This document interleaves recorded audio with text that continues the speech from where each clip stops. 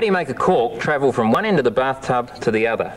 Turn it into a motor. And to do that, you'll need, besides a large cork, a large hair clip, paper clip, rubber band, 2 little plastic beads, some modelling clay, and a disc made of plastic, which could come from a food container or a drink container.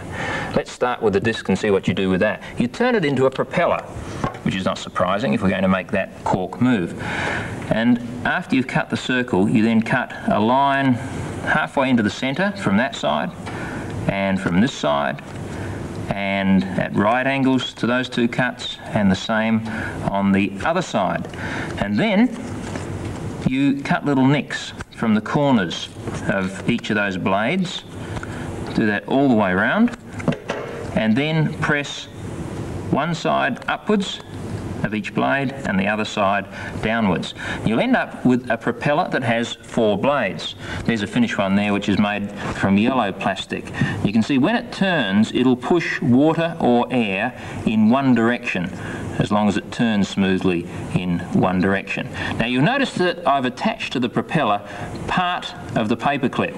In fact, first of all, I broke the paper clip in 2, like that, and then I bent this with my fingers so that it made a little hook that went through the centre of the propeller, and it came up the other side, and there's a hook on the other end, and you'll notice that I've placed those 2 little plastic beads there. That's the part that'll do the spinning. Now we need to make a bracket to hold the propeller, and that's where the hair clip comes in. First of all, you straighten out the hair clip, make it long and straight like that, and then bend one of the legs of that hair clip around a nail, about halfway down the leg. Bend it around like this into a tight little circle and straighten it out, take it off, and the beads are going to sit against that little circle. Then make it into a U shape, along there and up here. That's the part that will hold the propeller.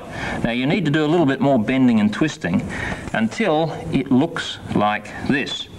There we are. You'll notice that the circle juts out a bit on one side of the U, and on the other side it's deliberately bent inwards. Now that attaches to the cork. If you like, you can cut a little V-shaped groove along the cork. You'll see why in a moment.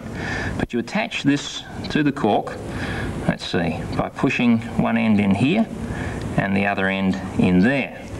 Then the propeller, the hook on the propeller goes through that hole. Then your rubber band attaches to the hook, like so, goes around the back of the U shape, and then here's the tricky bit, it goes back onto the hook again, like so. Now you can see that if I turn the propeller in one direction, the rubber band starts to twist. Sometimes rubber bands are called elastic bands because anything elastic, when you push it out of shape, it goes back into its original shape. Rubber's not the only thing that'll do that, even glass and steel will. Okay, I've given it about 20 turns. Watch what happens when I let it go. It acts like a little fan and actually pushes air out towards my hand. Now when that goes in water, it'll be pushing not air, but water, and it'll slow down quite a lot. I wonder if it'll move itself along. Before we do this, I need to attach something to it, because without a heavy weight at the bottom, it's going to flop all over the place. So it needs a weight or a keel.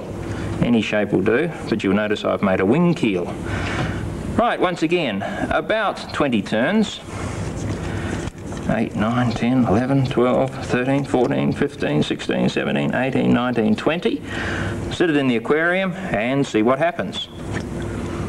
Well, it moves around, but it goes in a circle rather than in a straight line. So it'll never make the length of the bathtub.